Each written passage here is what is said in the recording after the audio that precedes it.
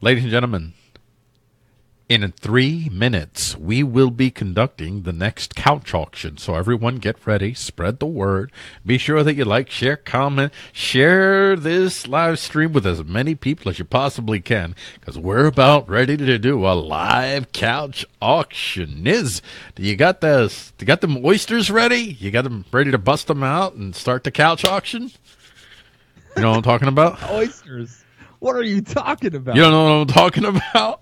I have no idea. Oh, there's this thing. They're pearl parties, and then they have these thing called couch auctions, which I don't understand why it's called a couch auction.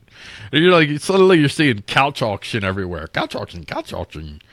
And what they do is they bring up, they have an oyster, and they're like, okay, everybody bid on the oyster. And so people bid on the oysters, the high bidder wins, and then they open up the oyster and they show you the pearl inside the oyster, and you win that auction. So there you go. We're not really doing a couch auction in 3 minutes. So wait a minute, real money? Real money. They bid real money? They bid real money. Oh, I got to get on this. We're just talking about. You got to run a pearl party. Are you going to run the pearl party? Or are you going to participate as a bidder? You're going to bid for them pearls. I'm going to run that. Listen, the house makes the money. Right. I'm going to run I'm going to run that, and I'm going to be like a pearl party pimp. Yeah, you know what? A PPP, baby. All the way with the PPP. You know it. Yeah. So everybody, be sure to share this, because we're going to have a couch auction in about 3 minutes. Except we're not really going to have a couch auction in 3 minutes. It's not going to happen. What we are going to do is, as you guys can see from the image there, the first story we're going to talk about, well, they kind of tie together, the first and, well, I don't know if the second story will be the second story, but it's lined up to start the second segment. So the first segment is going to be about the Roy Moore, Doug Jones election. And what does that election tell us? What's that? Davy Jones. I said, isn't he the guy from the Monkees? Roy Moore or Doug Jones? Doug Jones. Yes. I believe he died, but then he came back and he ran for Senate. Just to run in this election. Yes. So somebody got to save Alabama. He's like digging up. Hey, we're Alabama. Something like that. So hey, we're zombies. Yeah. There's 2 zombies were running. That's for sure. They're both undead. So we're going to talk about the election in Alabama and what it tells us about the nature of the state, and a little bit about what it tells us about ourselves. And then the story starting off on my favorite segment of all the segments that we do on the Monday through Thursday iWire Pulse, which is the Skynetter segment. We're going to talk about people who are working on assuring that their AI is SJW friendly. Got to talk about that. That is super important. That's more important than the 3 laws of robotics. Asimov's 3 laws of robotics. Way more important that we have proper pronouns for AI. Very important. Yeah, absolutely. I mean, they can't rip your face right off like one of those gorillas that baboon or chimpanzee or whatever that lady. But if you're problematic, you don't want to stop them from ripping the face off, right? If you're problematic, right? If you're doing something, I want my AI program. So the second that you say "G," I'm triggered. G, you triggered me. Face right off. Boom. Face right off. We're talking about toxic masculinity. I want my Android AI bot to dive through a window at you. Exterminate! I want my AI to have like a meter from that's okay to that's not okay. As soon as it crosses over to that's not okay, this is not okay. Boom. Face ripped off. All the green lights turn red. The eyes turn red. Yeah, the happy little face and the eyes that are all friendly turn upside down. Right. Yes. So we're gonna play our 2-minute warning here. So everybody, get ready. This is the time for you to get your Get your popcorn ready, get your whiskey ready, get your cigars ready, whatever you need to settle in and get cozy for iWire Pulse Wednesday with the one true Niz and Paul Gordon. When we return from our 2-minute warning, we're going to dive right in to Roy Moore and Doug Jones. If I would have just ended it with, we're going to dive right into Roy Moore, there would be some inappropriate flagging going on. The AI would have shown up. That is not okay. All right, we'll see you in 2 minutes. I must not fear. Fear is the mind killer. Fear is the little death that brings total obliteration. I will face my fear. I will permit it to pass over me. Yea, though I walk through the valley of the shadow of death, I will fear no evil. Fear is the mind killer. Fear is the mind killer. The only thing we have to fear is fear itself. Fear is the mind killer. Nameless, unreasoning, unjustified terror. Fear is the mind killer. Which paralyzes needed effort. Fear is the mind killer. To convert retreat into advance. Fear is the mind killer.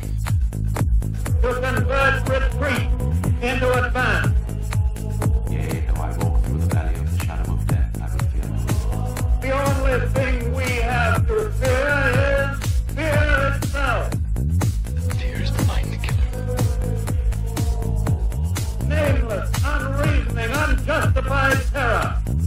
I must not fear. Fear is the mind killer. Fear is the little death that brings total obliteration. I will face my fear. I will permit it to pass over me. The only thing we have to fear is fear itself. Yea, though I walk through the valley of the shadow of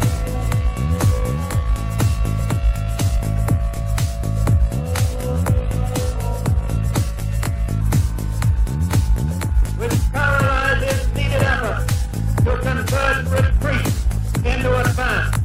You are listening to iWire Pulse Wednesday with the one true Niz and Paul Gordon, featuring Newsfire, Skynetter, and Liberty Tech. And now, here are your hosts, the one true Niz and Paul Gordon. And we're back. I hope everybody got your beers and whatever. What did you grab during the 2-minute break? Your phone? You checking your little phone cryptos? And my giant jug of sweet tea. Oh, wow. That's actually, I wouldn't mind some of that. That'd be, I love me some Switai. I haven't had any Switai.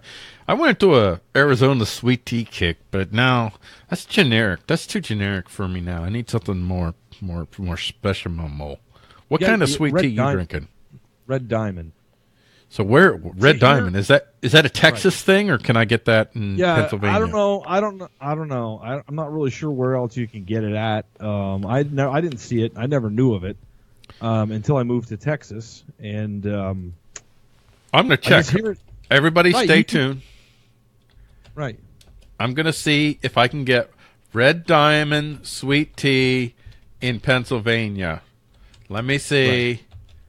Better check. All right. Where can we get Red Diamond sweet tea? Oh, it's at Walmart. It's available at Walmart. Oh boy. Oh, dude. This is the cheap stuff, dude. Dude. No way, dude. Red Diamond's the best, dude. All right. I'm going to try it. It's not. I recognize it now that I see it. It's not sweetened with high fructose corn syrup. It's sugar. Real sugar. Old sugar. And it's brewed. It's not like a mixed tea. It's a brewed tea. Okay. It's real sweet. It's actual sweet tea, man. Seriously. I'm going to put it on my list. Next time I go to Walmart, sell out to the man and buy from the corporate swine. I'm just kidding. I will. I've seen it before. I've never gotten it because I was like, oh, that looks cheap. Well, the label, it looks totally cheap. You know what? I'm going to try and show this to here. Boom. There it is. There it is. Let me move this so you guys can see. See, there it is. There it is at Walmart. Red Diamond. I'm covering up Niz and I, but this is more important. That's right. So everybody can see. See the label. It looks cheap. Looks totally cheap. It's good. It's not good, man. Not good. No, it's good. I guess you can't judge a tea by its label. Right. I mean, I'm a connoisseur of tea. Okay? So, like, you have a cup of coffee in the morning. I don't. I have Captain Picard in the morning. I have an Earl Grey hot. Oh, gosh. Oh, do you do the little pinky thing? You do the pinky thing. Oh, we're having our let me hold on. Here we go. Love. Oh, we're having our Earl Grey this morning. Lovely. Right. Oh, what a lovely day for it. Do you have 11sies afterwards? No. Actually, today I did. Oh, you did have 11sies today. I did today. I did. Ladies and gentlemen, he even has 11sies. Right. So we're gonna hit. Hold on, I'm gonna hit the bump here for Newsfire because we're about ready to hit Newsfire here, and we're gonna go right to Roy Moore. We're gonna right into Roy Moore. Just leave that sentence float out there. What are the big stories, the big headlines everyone else is focused on, and what, if anything, can we who pursue the power to act without threat or action of physical force learn from these stories? This is Newsfire, where we set your news on fire. All right, that was a pretty big build up there with the whole setting your news on fire thing. So I'm expecting you to bring your A game on this. We're talking about the expectations.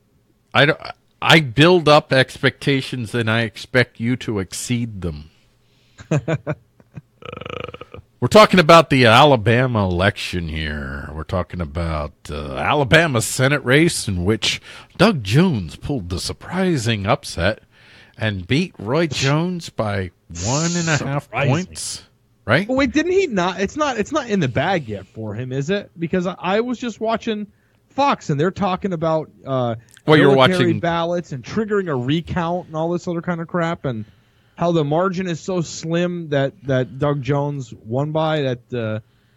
Yeah, they're talking about having a recount, having the military vote and all that. I read an article, though, a couple of days before this that apparently there was a court ruling about destroying digital evidence, that it was okay for them to destroy digital evidence. And in the article, there was someone who commented, I think it was one of the Alabama officials who said, well, if Alabama needs to have a recount, we still have the paper ballots, although it would be cost prohibitive to have a recount. So that's looming out there as well. For me, I'm not interested so much in that part of the story, although we could talk about that too if you're interested in that part. Part that I'm interested in is what I'm seeing from a community of folks, especially like more libertarian type leaning folks, a number of folks who've decided to boldly proclaim, yes, we did it. Well, no, they don't say we did it. They say, yes, I'm so glad that child molester lost. Yes. And I got an issue with that. What's the issue?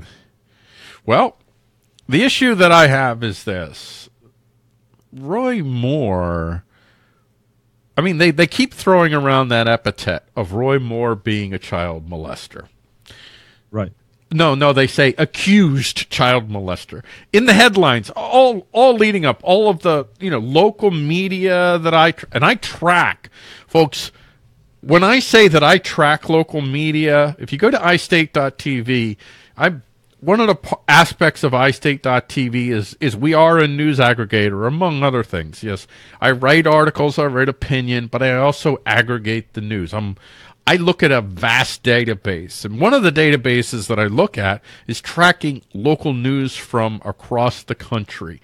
And I can tell you that the headline that I would see over and over and over again, whether it was a local Indiana news outlet, a local Alabama news outlet, a local California news outlet, a local Minnesota news outlet, was accused child molester. It's almost like they got some marching orders to make sure that they include that phrase whenever they talk about Roy Moore, accused child molester. Right, because in today's news cycle, in today's world, you're not innocent until proven guilty. You're guilty until proven innocent. I mean, we just saw this happen with all these movie stars. Do I think that that there's how many of them are guilty? I have no idea. Hollywood elite that are freaking weirdo perverts and pee-pee touchers? Absolutely, there's probably a large swath of them that are. But is every single person that was accused that faced repercussions or consequences because of that accusation, is every single one of them guilty of what they were accused of? Absolutely not. And that's part of the reason why that whole cliche, well, you're innocent until proven guilty. Well, that's why that's so important, is because just because someone accused... I at this point, I'm hoping that someone will come out and publicly accuse me of being a multi-billionaire. So that I could just be a multi-billionaire. Well, no, you wouldn't be a multi-billionaire, but people would be like, oh, no, your money's no good here, sir, because they're thinking, down the road. Accused multi-billionaire. Yes, that's a good one. Walk outside, people throw money at me. You need to get that T-shirt, accused multi-billionaire. I deny these charges vehemently. Sir, would you like our Lamborghini? And oh, yeah, I'll take that. Yeah, no problem. So, and that is actually part of the point as well. But the first point that I'm making about this is you have a guy that he was accused at worst, and when I say at worst, if it's true, it's pretty, by my standards, pretty hideous. He was accused of hitting on a 14-year-old girl when he's in his 30s. A 14-year-old girl is not an 11-year-old girl. It's very big difference. Big difference. I don't consider that a child molester. I consider that a teen molester, maybe. But they chose that phrase, child molester. But wait a minute. But that's not really a molesting. I mean, just making a sexual okay, you can argue about the definition of molester. Molestation. If molestation is physical contact, maybe you can argue. Right. But you know how everything has been broadened, so, in certain circles, if I say to a woman, you look hot, I just raped her. No, your tone of your voice is raping me right now. Right. I am being raped by your toxic masculinity. I could look at a woman with lust and be raping her by some people's standards. So, right. And in part, that's part of my criticism of the libertarian folks who are jumping up and down with joy that this quote unquote child molester, and they're saying that's what they say. This accused, they're not even saying accused, they're saying that child molester was stopped. Right. And I can't believe the Republicans would consider voting for a child molester. That's the entire point of that mantra in the media of accused child molester. It's social shaming, and the social shaming isn't just targeting Roy Moore. It's targeting anyone who would consider voting for him. Why? Oh, man. You just sounded like Kermit the Frog there. Well, my throat just totally knocked me in the face. I apologize for that. Now, I'm not defending Roy Moore. I don't know fact or fiction from Roy Moore. The accusations, to me, they seem like they may have some credibility. May have some credibility. Didn't somebody come out, one of the accusers come out recently and say they made it up? Or that it wasn't entirely factual or something? I don't know. I'm going to look right now. I have no idea. But whatever the case is, what is happening here is going far beyond the election. It's far more than about the election. It's about creating a culture, what you kind of hinted at.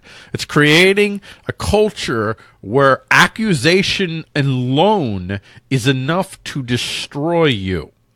This guy, Roy Moore, there's plenty of reasons not to like this guy, Roy Moore, that have nothing to do with his accusations. If you fall... Go ahead. This lady, okay... That's Beverly Young Nelson, the ex-waitress who charged that Moore groped her when she was 16 and he was in his 30s, told ABC News that she'd added the date and location when and where he signed it. Right. She did. That's not. She's not claiming that the rest of it was not him. She's only claiming that this part, she had it. And I don't want to get into the details, the nitty gritty of the facts and figures, because that's not my point. My point is that nobody knows for sure if Roy Moore is guilty of anything. And what you have... He doesn't have to be guilty at all at any point. The only thing that needs to happen, and this is again goes back to that media mantra, is the public perception be shifted, and that was totally successful. I mean, they were. It wasn't totally. It was enough successful. It was successful enough, obviously, for Doug Jones to either win the election or almost. I don't know what that recount situation is. I don't know the fact or fiction of that either. And I don't really need to, because it's not the point that I'm making here today. The point that I'm making here today, first off, on one hand, you're going around and you're cheering that Roy Moore lost, and thank God they stopped that child molester. You are aiding and abetting a culture of accusations. That's what you're doing. A culture where accusation alone is enough to destroy you. That's what you're doing. You're not standing on your preferences. You're hiding behind a moral sense of outrage. Just be honest with yourselves. You have here two men who both believe that they have some fundamental right to go to Washington, D.C. and to cast a vote. Casting a vote is pulling a lever. It's pulling a lever that could set forth a chain of events that eventually leads to somebody that's holding a government-issued gun going out and preventing someone or punishing someone for taking an action that didn't harm anyone else. Both of these men are willing to do that, but they have different targets. On the one hand, you have Roy Moore, and Roy Moore, really, from my perspective, Roy Moore doesn't target me nearly as directly as Doug Jones does. It's because of the type of groups that I happen to be a part of. I'm a Christian. I'm pretty high up on the gun ownership scale, and feeling that gun ownership is a pretty significant deterrent to keep the thugs at bay, so to speak. And I'm an entrepreneur, so I want to do business, and I want to have the least amount of regulations getting in my way as possible. And I have no desire whatsoever to see my money stolen from me and thrown into a giant black hole social program. So yeah, Roy Moore is not a lever pusher that threatens me as directly as Doug Jones does.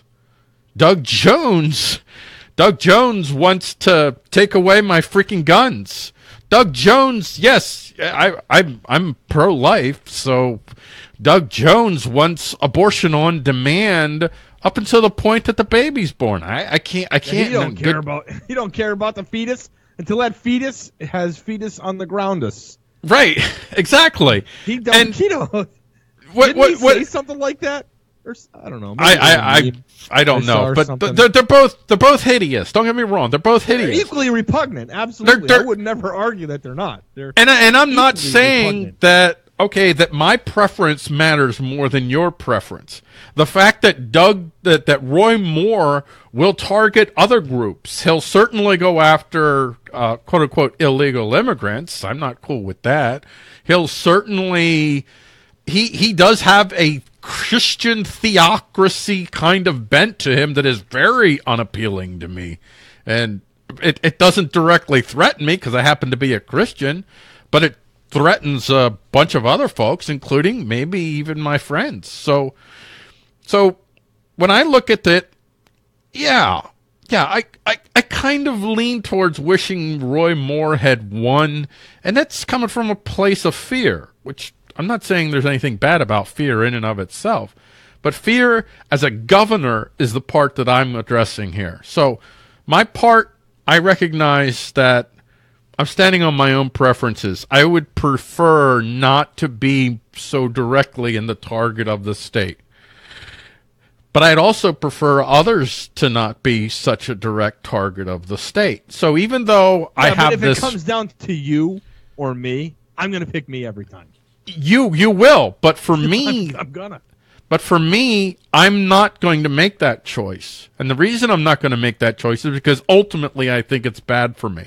It's bad for me to continue to endorse and to be part of a system that allows for, whether you're, maybe you're a limited government person, you're a minarchist, maybe you're an anarchist, whatever you are in between those groups, you would probably agree that the degree to which government has the power to reach into our lives, both what conservatives tend to do and what progressives tend to do, is way beyond what you would want them to do. And so that's how I view it. So I can't, even though if I lived in Alabama, with or without these accusations to Roy Moore, I would feel the same way. I would tend to want to see Roy Moore win because deep down I would fear Doug Jones more than I do Roy Moore, but I wouldn't be able to actively participate because I don't want to be part of advancing a system in which, okay, maybe I'm not the target, but maybe my friend is, maybe my neighbor is. I don't want to advance that system. Well, I don't think in the long run that's good for me. If I have to deal with this stuff, I would rather. I mean, ideally, I take that same position where I don't want to continue to perpetuate this nonsense any more than it needs to be. But at the same time, if I have to, if there's going to be a governing body, or if there's going to be a government of some sort, I'd much rather that government be targeting my soy boy latte drinking, Toyota Prius driving, sheds a tear for Gaia every morning neighbor than be targeting me. Any day, dude.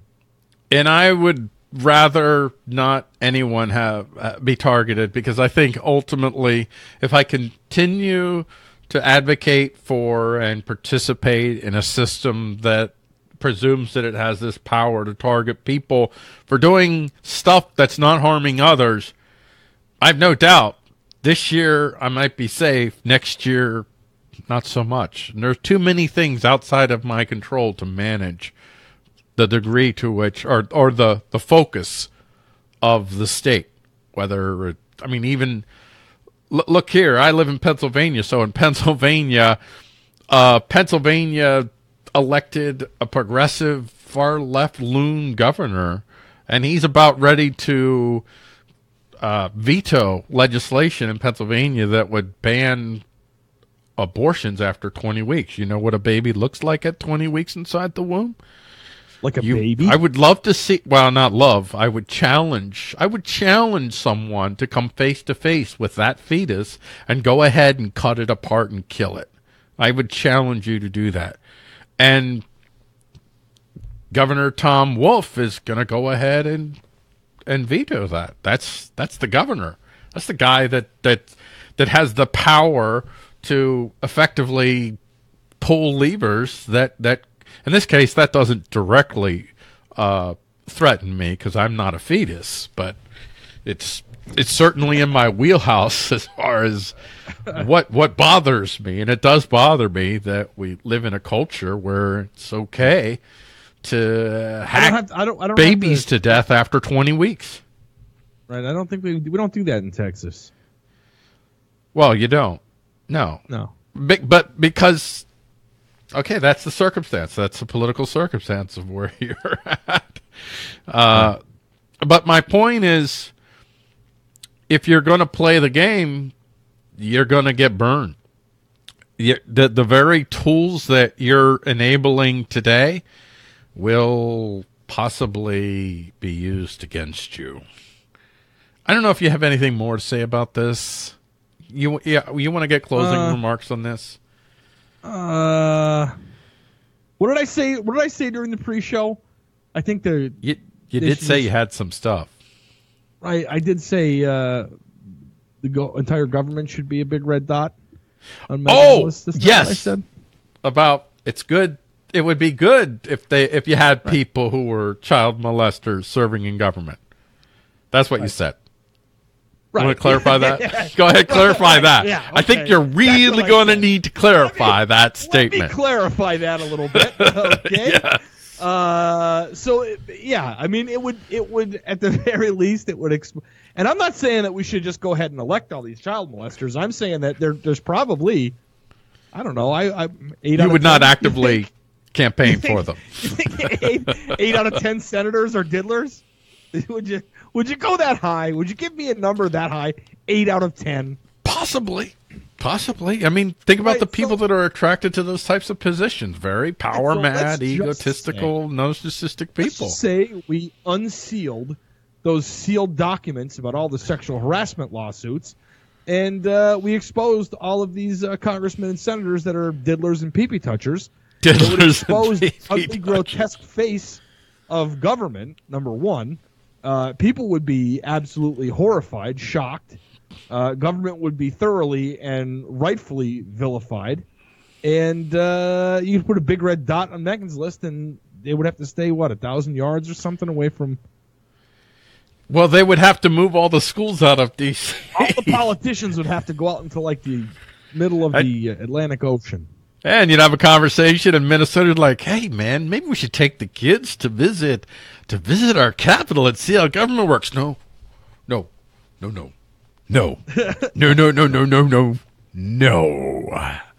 don't want to be alone in a room with those people. It would be great if people looked at the Washington, D.C. in that way. I'd be all for that. All politicians should be treated like pedophiles. Well, yeah. Why not? I can't wait. Someday we'll have to interview a politician on the show. Pedophiles. That'd be great. Let's see. They should be treated like pedophiles, murderers, and thieves, because that's what they are. Well, let's call a spade here. I don't know if I want to call them all pedophiles, but really, you're talking about a group of people that regularly vote for edicts that set forth a chain of events that lead to people being shot at, being kidnapped and thrown in cages, being bombed in their homes. People that did not first harm others directly. Was it on this show that I said that war should not be fought by ground troops and by the average everyday citizen? That war should be fought only between political leaders. So no, you didn't say that. Trump but over to fight. You didn't say that. That wasn't on this show.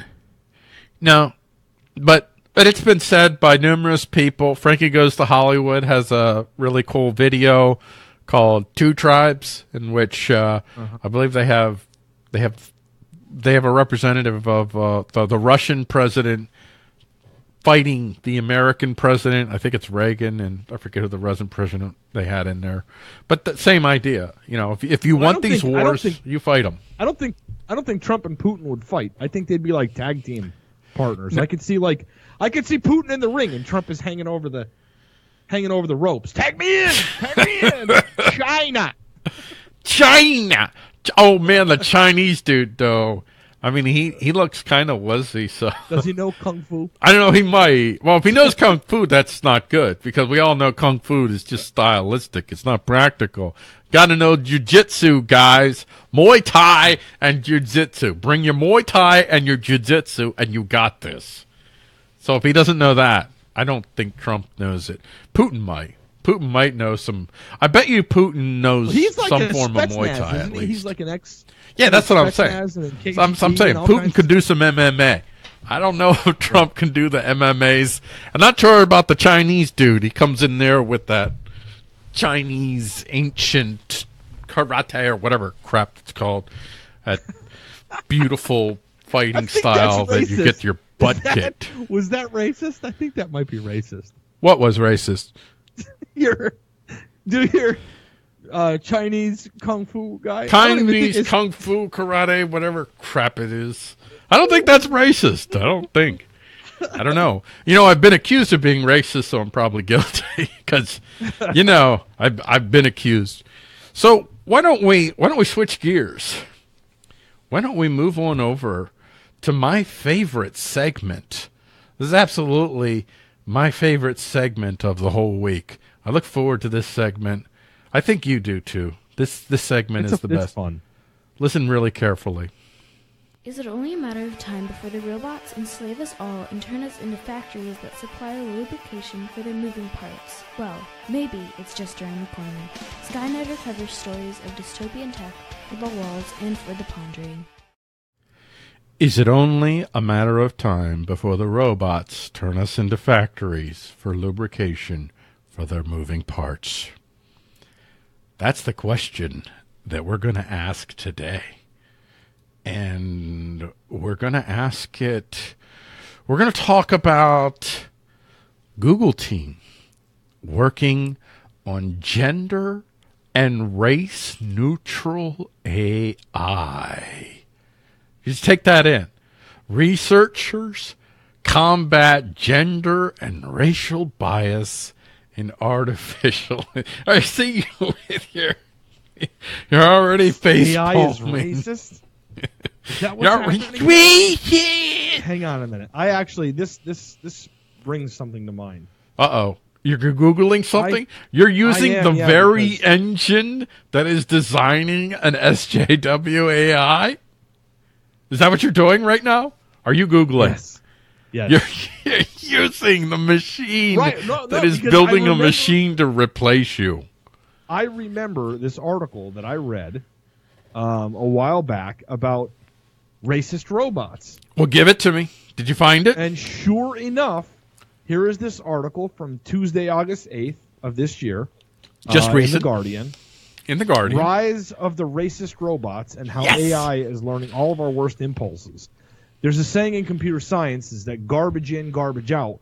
When we feed machines data that reflects our prejudices, they mimic them. From anti-Semitic chatbots to racially biased software, does a horrifying future await people forced to live at the mercy of algorithms? In a stunning report claimed that a computer program used by a U.S. court for risk assessment was biased against black prisoners. The program, Correctional Offender Management Profiling for Alternative Sanctions, or COMPAS, that's a heck of a name. And COMPAS?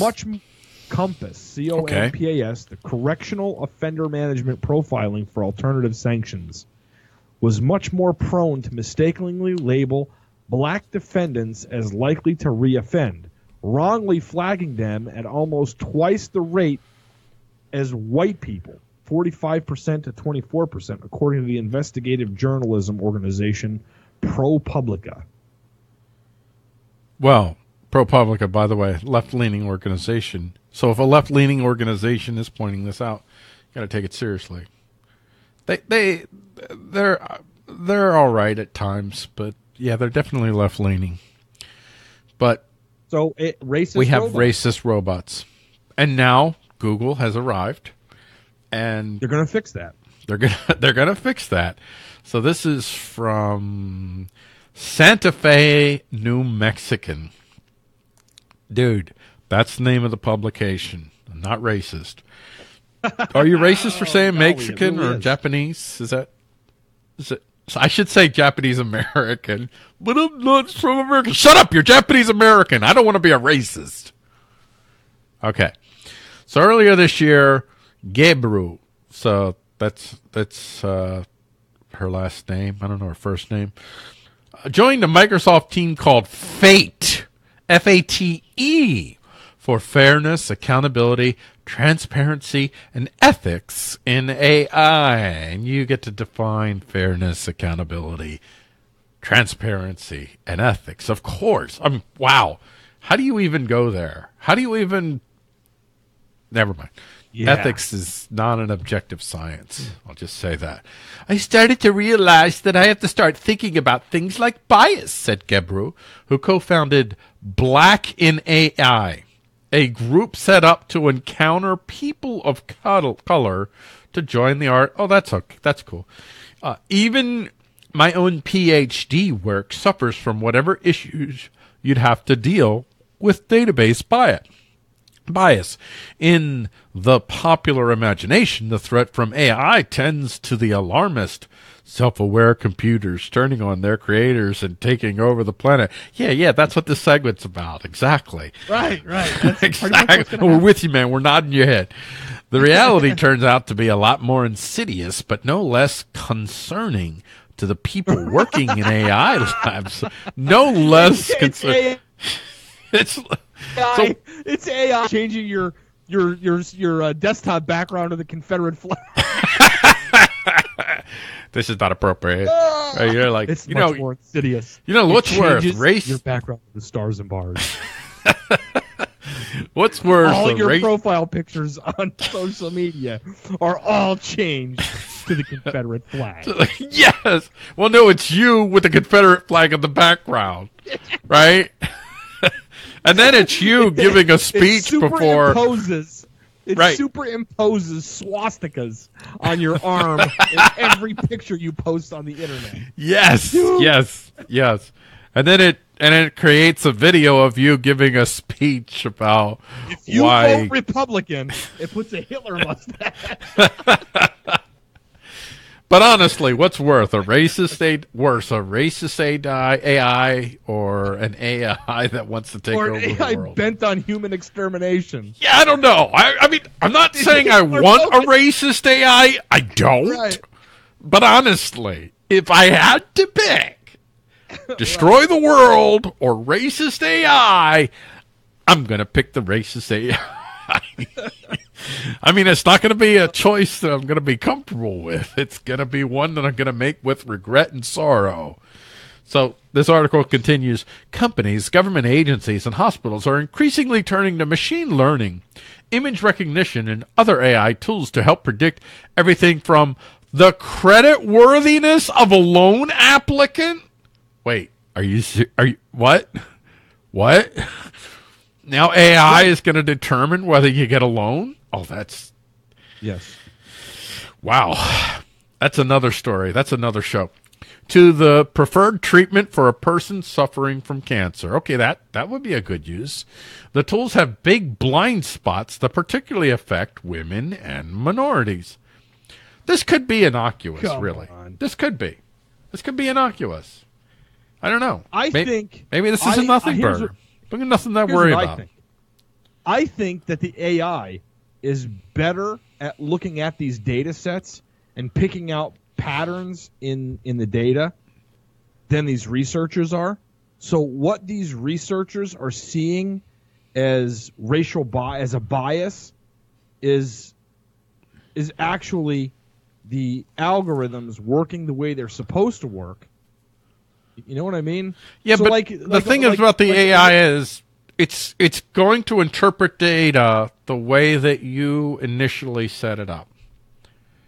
Now, if you're going to artificially create quotas within the AI, well, then you don't have an AI that's going to give you any valuable information, if that's what they're talking about. But if you're talking about making sure that the AI understands as much as you can program into it, the full panoply of the human experience, including the different cultural perspectives and customs or whatever, I don't see a problem with that. But if and that's kind of where that's kind of sort of what I was getting at, is that these researchers are looking at things like an AI that would determine credit worthiness, and they're looking at this algorithm is it's approving such and such a percent of straight white males over a less percent of minorities or women. All right, and what the AI is looking at is the tenure at the job position. It's looking at all the things that normally a loan officer would look at, and it's making these decisions based on the information that's laid out in front of it.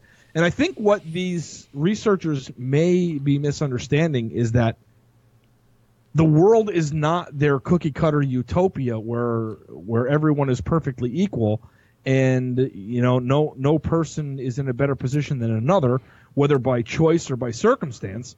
And I think what they're missing is that when they're looking at like, oh, well, why is it so why are there so many loan rejections for minorities? Well, because minorities tend statistically to make less money and not to be in that better financial situation. Same thing with women. There's a lot of women who stay if you want at home. If you want to try to understand the underlying causes of that, and without using government intervention, please don't involve the government in that.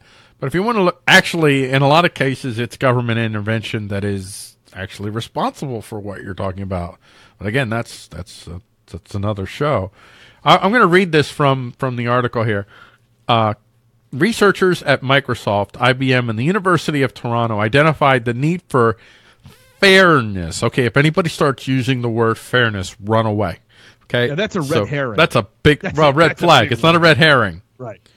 It's a red flag. There's nothing. It's not a false lead. No. This leads to actually. This is a real clue. It's not a false clue. It's a real clue. Let's get it right, sir. These are your words. Come on, get them out.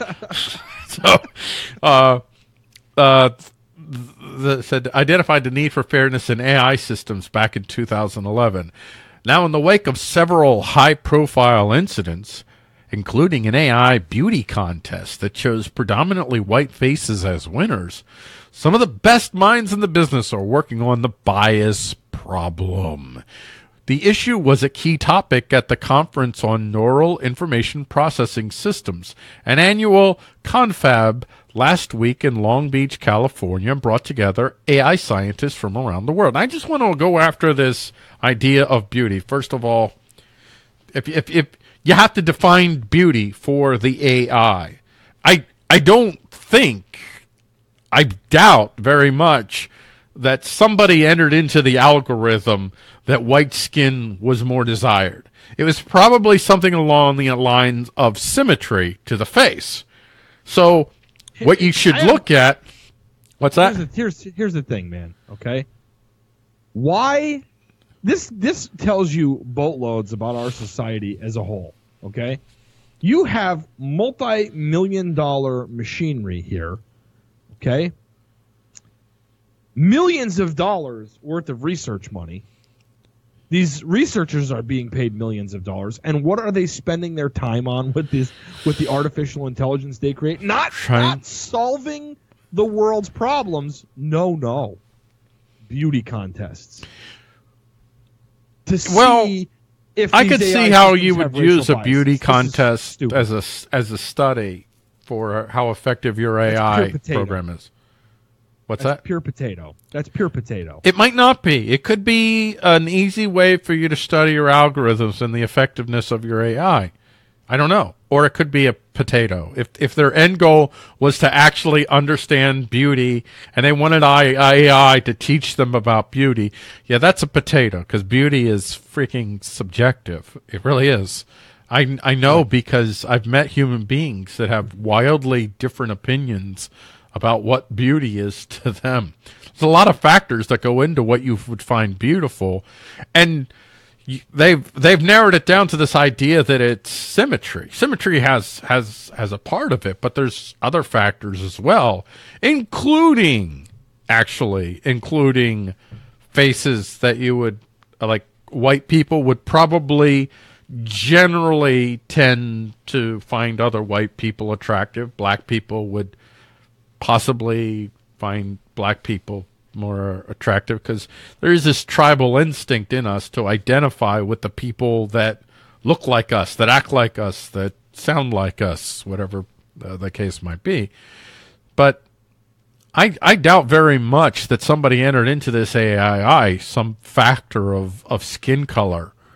So I'd be willing to bet that the problem with the AI might very well have been the selection. The AI was given a certain amount of selections, and the selections that you gave. The brain of Robert Byrd. That's What's that? Problem. They keep getting these racist AI because they download the brain of Robert Byrd. that Democrat senator that Democrats had. Democrat Robert Byrd. Yes. So let me one more bias can serve us in various ways. Sometimes the training data is insufficiently diverse. I buy that, because you'll want to have as much data as you possibly can put into the AI. And if you only have data that is representative of quote unquote white culture, whatever that is, just let's argue and pretend that that's a thing. Well, then, yeah, the AI is probably going to produce results that favor white culture. And so if they're talking about it from that perspective, I understand. Get as much data sets in there, much diverse data sets in there. But if they're talking about producing an outcome of fairness, oh yeah, that's where the SJW part comes in. That's where you get, as I showed here, let me go back to it. I'll go back to there it is. See that right there? Help us, robot SJW. That's when you get the purple-haired SJW robot. You don't get the purple-haired robot, and you don't get the purple-haired robot if you're talking about data input and diverse data input. You get the purple-haired robot when you start talking about fair outcomes. That's when the SJW robot has arrived. And with that, because in order to get to your fair outcomes, you're going to have to apply filters and limitations on the algorithm that wouldn't naturally be there.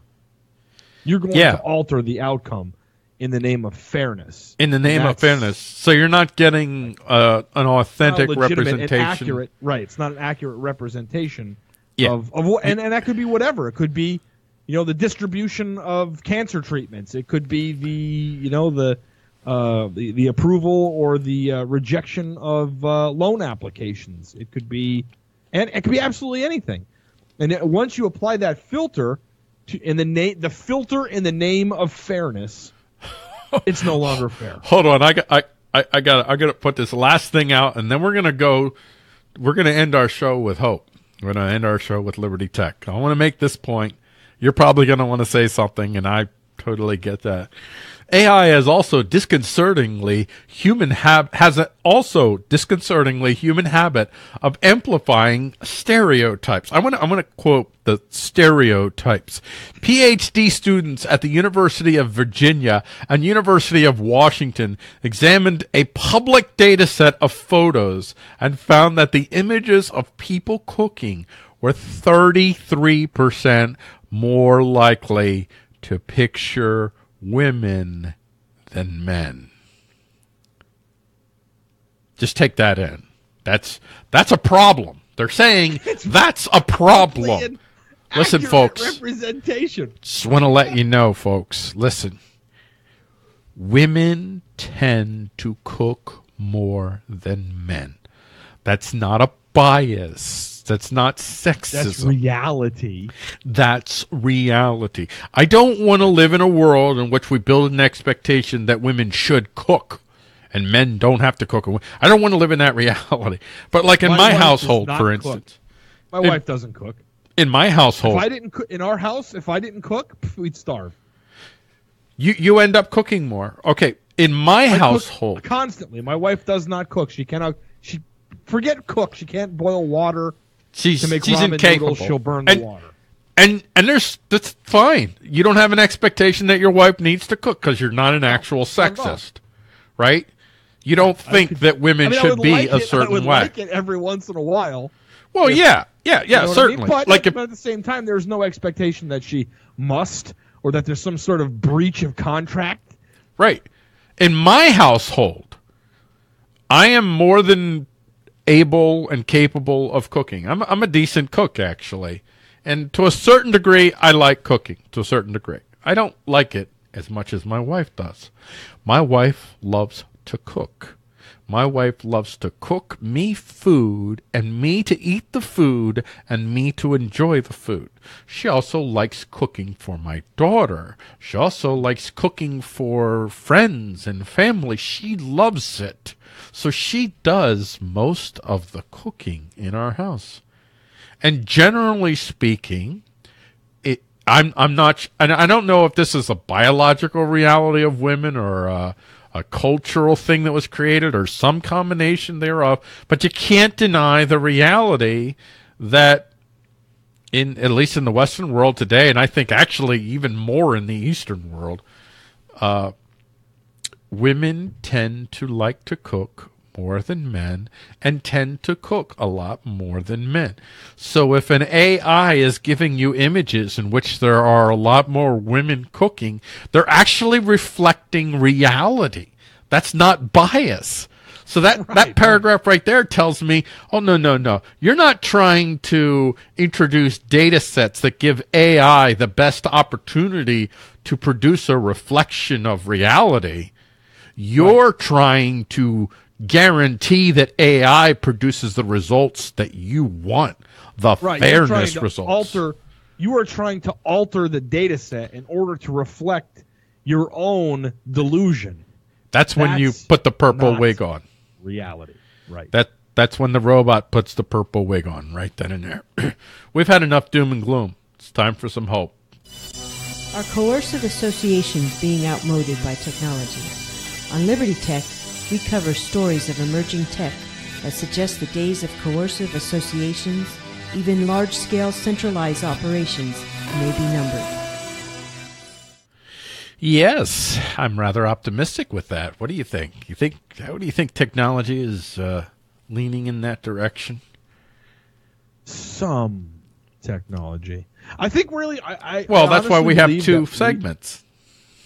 Right, and I honestly believe that we right now exist on this cusp of technology, and that we don't. You go either way. The fact that we're here at this point in time right now, it's really difficult for us to recognize where we're at in history. But if that's you take always a step true. back Yep. and you look at the developments that are occurring, the new technology that's coming out, okay, and the pace, the speed at which that technology is emerging, you'll start to realize that we right now are on teetering on the edge of a choice, and that choice is whether technology is going to be oppressive or whether technology is going to set the human race free. That's where we stand right now. And it's going to be decided, I would say, sometime in the next 20 years at the most, probably much, much sooner. And if things continue to develop in the way that they're developing, at the pace they're developing, it will be much sooner than that. That choice is going to be made. Everything is increasing like logarithmically from the next to the next. It's doubling, tripling, quadrupling the speed. It's exponential growth. Yeah. It's Moore's law. So we're going to go into move over 3D printing. Near instant volumetric printing is set to take your place. And if any of you out there, if you regularly go to iState.tv, which is a great place because I run it, so it's great. I give a lot of coverage to the developments going on in 3D printing because I think 3D printing is one of those key. I don't even know if I want to call it emerging technology anymore at this point, but I'll say emerging for now because it's not. I mean, there's plenty of people that have never heard of 3D printing yet. Right, there's not a 3D printer in every home. No, far from that. So it's still emerging, but man, the stuff that's going on. And the thing about 3D printing, it's going to change the game. It's going to empower local communities, free associations, individuals to produce for themselves products that had previously required large-scale systems to do efficiently and effectively. And now this latest development is quite interesting. It's building your 3D printed design one layer at a time might soon be a thing of the past. See, that's the way 3D printing works predominantly right now. It scans one resin layer at a time, no matter whether it's plastic, even metal, even wood, one layer at a time. So instead of building layer upon layer, the 3D printed items of the future could be flashed in a process that would take a fraction of the time that current layer-by-layer 3D printing techniques currently require. And the research is being done by a team of folks from Lawrence Livermore National Lab, along with UC Berkeley the University of Rochester, and good old MIT. So the team is using hologram-like 3D images that are flashed upon a resin, a photosensitive resin, and they're calling the technique volumetric 3D printing. So what do you... you're talking about coming close to a time where, you order your smartphone and you press a button and there it is. Your printer prints it out. And its printer prints it out instantly. Right. It's like poof. And then when your smartphone is outmoded, go ahead. Here's the big takeaway from this development, and that is that volumetric printing is going to do to 3D printing what the assembly line did for auto manufacturing. Oh yeah. Yeah. It's going to be the same type of impact. You're going to go from painstaking days worth of work to get this, whatever. You see the spaghetti monsters that Bodhi made. Yes. Bodhi Agora, our host on Tuesdays. Yes. Right. So you go from all this painstaking work to get this one little thing. And the volumetric printing is going to be like, seconds, and you have the completed part. Yeah, right. That'll be a real game changer. Now, again, if you go to iState.tv, you'll see I track other things that I track with regularity are the developments in batteries, power, and how I just covered a story today. Actually, this was about solid-state batteries and how they've made a discovery that could... I don't quite understand the science because I'm not a super scientifical person, but there's an exchange that happens between the electrons that produces a charge. And in the solid state, this exchange between these different electrons is slow. But they think that they have discovered a way to speed that process up dramatically, which would basically extend the life of that solid state battery. And then so what's happening is energy more and more, it's more and more likely that you will be able to contain energy in a smaller space that will provide more power that'll make things like this much more possible. And for relatively low cost at that. These are the types of things. I mean, AI does have promise. I'm not totally done and thinking AI is totally scary. I think there's a lot of promising aspects to AI. But certain aspects to AI definitely favor a centralized authority, which ultimately might be undone by the very monster it created, right. Skynet. But then things like this favor the individual, the free association. It basically tips the balance of practicality towards individuals and free associations. People aren't going to just come up idealistically and say, you know what, I'm sick of this coercive enterprise. I want to be an individualist. I want free associations. They will say it though if they see. They will say it if they see. Let's go ahead. When we can 3D print food, it's game over.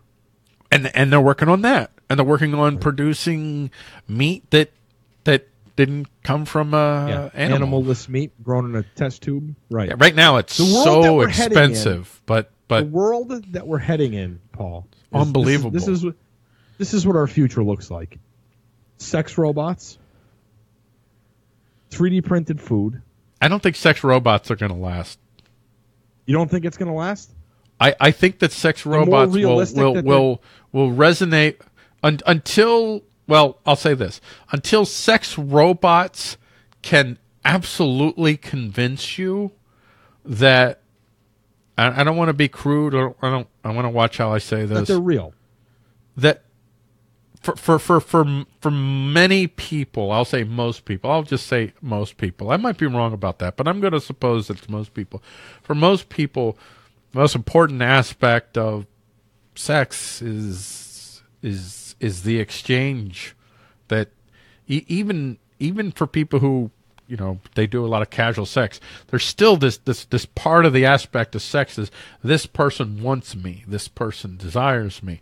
Now, I think there's a large group of people that, it's a power thing or whatever it is. But I don't think they're the majority. And so, but they're still, that's the group that may like these robots.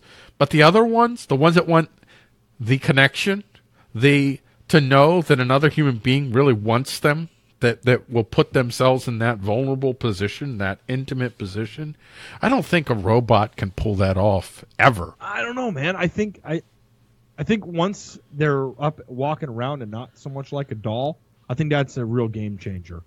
When robots walk, when they walk among us, you're always going to wonder. Game changer. Are they what they are because they've been programmed? How are you going to be able to tell in the first place? Let's say how are you not going to be able to tell? So that's always the question that you'll have.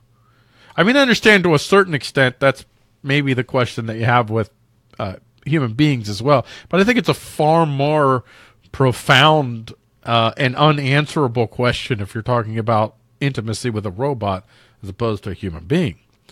So I don't think sex robots are. I'll say this: maybe they're not going away. They're not going to go away. They're not going to replace human intimacy. I'll just go out on a record and say that. I think you're. I don't know. I think unless human beings fundamentally change, and that's possible too. I mean, now, Facebook and Yahoo or YouTube and Twitter, they're kind of changing us. It's happening. Well, this was my point, right? We're heading in this direction of all-encompassing, all-engrossed technology. And it's picking up pace every day at so much faster. When I said sex robots, I don't mean like the sex robots they have today, because that's like they're nothing. No, they're not a challenge. And they're really expensive. That's another factor. It's like a love glove around your iPhone right now. You know what I mean? But in 30 years from now, you're not going to be able to tell the difference if that girl sitting at the bar is real or not. How would you tell? They're on Blade Runner. You're going to ask them, show them pictures of animals and do a retina scan. That's Blade Runner. That's all you know. Right. You have no empathetic reaction to that animal. Not a human. Be out at the bar. Will you look at this series of photos, please? Yes. Don't show me pictures of puppies. Oh, we're going to the puppies. But that combined with the volumetric printing, you start to tread very, very close into the realm of science fiction, a la Star Trek. We're there, man. We're there. And that kind of stuff. Yeah, we're like right on the cusp. We're on the cusp of that. And we're right at this happen. There's a decision that human beings are going to come to at some point. And yes, I mean collectively. This doesn't mean monolithically, because there's going to be plenty of human beings that are going to disagree with this collective decision. The collective decision is going to be made, it'll be manifest in power. And the decision is going to be, are human beings fundamentally herd animals that would desire to have some degree of individual expression, or are they fundamentally individualists who recognize the benefit of cooperative action? So technology is going to give us an opportunity as it emerges to make a decision that could last for centuries. We're like at that critical moment in human history. In that decision itself, this is where I think the Bitcoin, cryptocurrencies, blockchain, this is where I think that really fits in. Really fits in there. That is going to be the first battleground of that decision, is what happens in that arena over the course of the next 5 I don't necessarily think that's the case, because I think that initially the cryptocurrencies that decided to try to go legit, they're going to be hit, and that includes Bitcoin. But the cryptocurrencies that are not so much talked about right now, that truly are as close as you can be to anonymity, that truly are in that realm, they're not going anywhere. You're not going to so easily stop them. Here's the thing, that 98% of the population right now is missing when it comes to cryptocurrency. And blockchain in particular, not just cryptocurrency, but the blockchain itself. Yeah, and behind the blockchain is quantum computing, which is going to make blockchain outmoded soon. Right.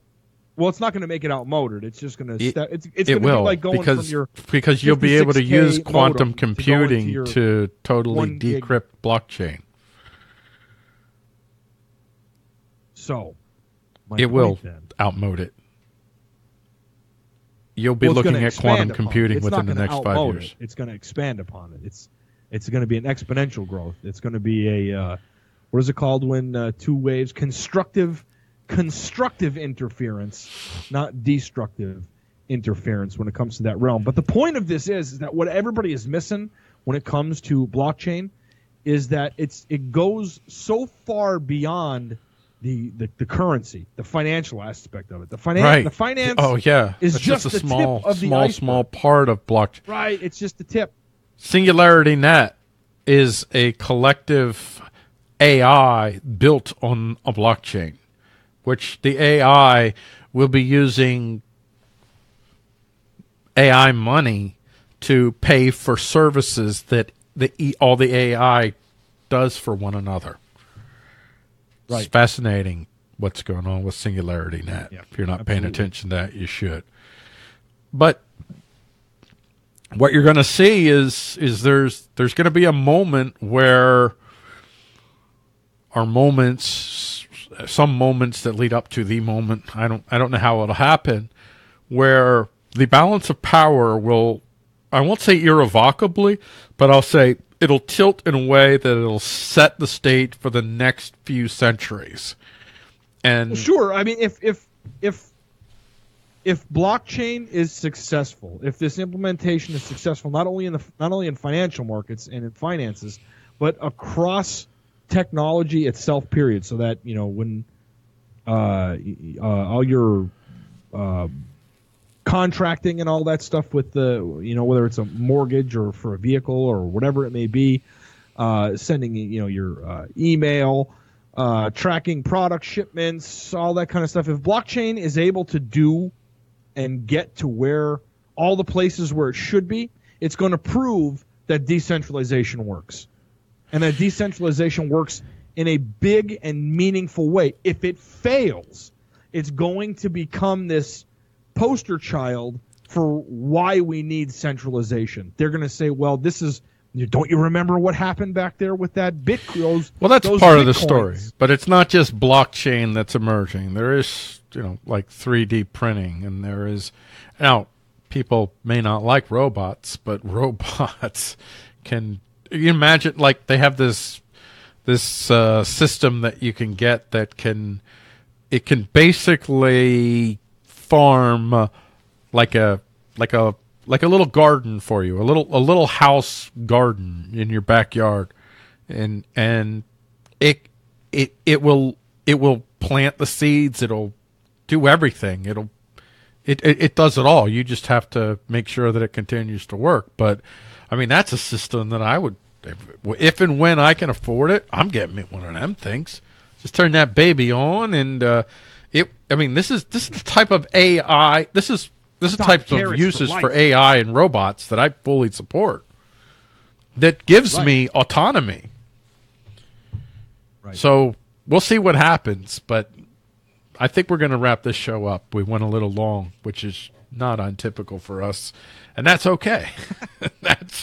that's okay. We don't, we have a general plan for this is what our shows are, but I lean libertarian, so I don't generally set up rigid systems that you have to follow. We are the arbiters of our own destiny. Yes. There you go. I don't like the phrase own yourself, but I do like the phrase stand on your preferences and own your preferences. So we own our preferences. That's what we do here. So we will not be on tomorrow night. No iWire Pulse Thursday, because I am going to be going to a concert to see my daughter, and she's going to be singing, she's going to be playing the clarinet, and she's going to be playing the bassoon. And next week, 2 of the 3 days, or 2 of the 4 days, Tuesday and Wednesday. So you won't see Niz next Wednesday. And yesterday we did the show and I was announcing you'll see Bowie and I next Tuesday. But no, I wasn't lying. I just didn't know. Oh, no. My daughter has a concert next Tuesday as well that I have to go to. Well, I want to go to. I don't have to. I want to. And then Wednesday, I get to watch my wife play the bassoon in a concert. Because all these Christmas concerts, my wife plays in local orchestras. So next week, the shows will be Monday and Thursday. And that's it because concerts. So we'll see you next Monday. Me and Professor Rambo will be talking guns, we'll be talking world news, and we'll be talking prepper stuff. That's what we do next week. If you guys have noticed, by the way, there's a trend with these shows. You know, the way that I do the introduction, fear is the mind killer. And yes, I know I'm using FDR, and he's a hideous human being, but he's right. Trash. The only thing to fear is fear itself. And fear can be a motivator that turns into positive, forward, fruitful action, or it could be a paralyzer. So our shows start off, and we talk about the fear. We talk about things that are going on that maybe you should be paying attention to, maybe should concern you. But we end our shows, every show, Monday through Thursday. It ends with a segment that concentrates on solution, on hope, on forward action, because I don't think that we need to live in fear. I think that we should, and that doesn't guarantee a good outcome, but what guarantees a bad outcome is living in fear. So I'm not going to do it. I'm going to pay attention, but I'm not going to live in that fear. You got any last remarks? Prepare for the worst and hope for the best. I say you don't prepare for the worst. I say you prepare for both the worst and the best. You don't just prepare for the worst, because then what are you doing? You're totally defensive, and you're waiting for the hammer to fall. Okay, to a certain degree, yeah, like that's why we do prepper. I prepper on Mondays. That's preparing for the worst. And there's a place for that. There's preparing for the best too. And trying to make it the best. So there you go. That's the underlying philosophy of iWire Posts. Go ahead. And one other thing. Yes. Friday nights, 10 p.m. Eastern. Oh, yes. Almost forgot. On LRN.FM, on the Liberty Radio Network, you should tune in, 10 p.m. Eastern, to the Torchwood Report. And you can hear me, myself, the one true Niz, and Mr. Matthew Taylor talk about all kinds of nonsense, from politics to tech to teledildonics, all kinds of stuff. Teledildonics? Okay. Yeah, yes. We'll talk about that sometime on this show. If you missed that episode, you missed a good one. You need to have a good place for people to go to hear them archives. I keep saying that to you, dude. You got to do it. Yeah, get the download, something. I mean, I never get to listen to your show because I'm never there on Friday nights. I generally record them. If I remember to hit record on my soundboard, I record them. So I have a bunch that are recorded. But LRN doesn't really keep an archive. You need to have a website. You know what? You don't even have a website. If you want, until you get a website, if you have a website, use that. If you don't, you could use my website. I get traffic. You get stuff. Page. Huh? I don't mean a Facebook page. I mean a frickin' website, dude. But anyway, we'll talk about this another time.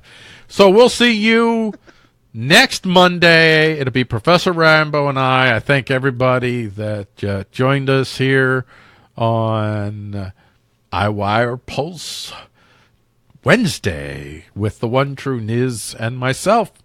Well, we'll see you. I still haven't come up with a great closing line. I'm going to work on it, but eventually I'll have a closing slogan.